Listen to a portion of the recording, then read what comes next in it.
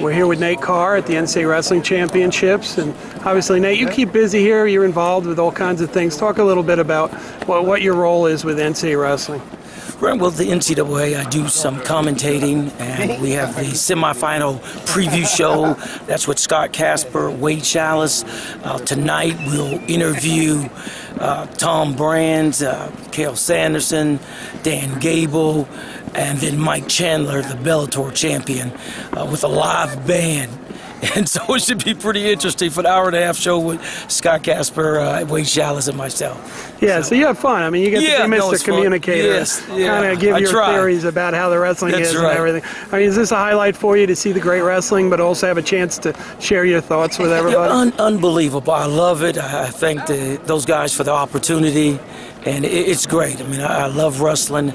And everything about wrestling, I love it. So let's talk a little bit about Olympic wrestling. You were a bronze medalist at the Olympic Games in '88. You wrestled at the senior level for a long time. Got all over the world because of wrestling. And obviously, everyone in wrestling is a little upset with the IOC recommendation about maybe taking wrestling out of the games for 2020.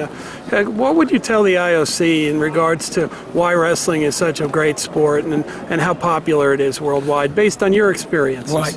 Just one, the history of wrestling, that it was one of the top 6 sports when the Olympics started. So it has history.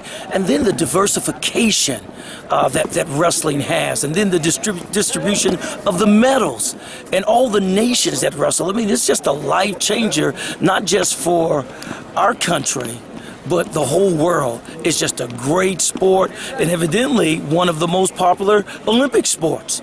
And so, and not to mention that it makes champions for life. Now, you've been to other countries, and have you been places where they love wrestling even more than here in the United States? And have you had the hostile crowds rooting against Nate Carr on the mat? Probably, definitely Russia, no doubt about it. I mean, I was wrestling at World Champion, and I actually thought somebody threw something from the stands, but it was actually a headlock. But yeah, they love wrestling, and definitely more than us, especially the Olympic style, because that's where they start with it. And over here we have folk style and freestyle. So. I'll talk a little bit about what you're doing, not involved with wrestling, but your career, your life, things that are happening with your family. Well, really, my thing is influence, and how I can influence and make champions, not only on the mat, Gary, but in life. So I do a lot of ministering to professional athletes, the amateurs, and then the young people. I have a wrestling club, Carr Wrestling Club, and there I get a chance to pour into the grade school, the junior high, all the way up to high school, and then even some of the college guys. And so I love it. I just love giving back and then influencing people, not just in this lifetime, but the lifetime to come too.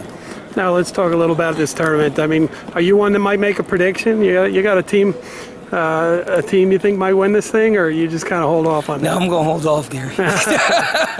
Dick Taylor, you wouldn't talk about that either? Or? No, we'll do that later. But you're looking forward to it? Oh, yes, definitely. Yeah, this one should be really interesting. It's going to be exciting. Outstanding. Thanks, Nate. All right, Gary.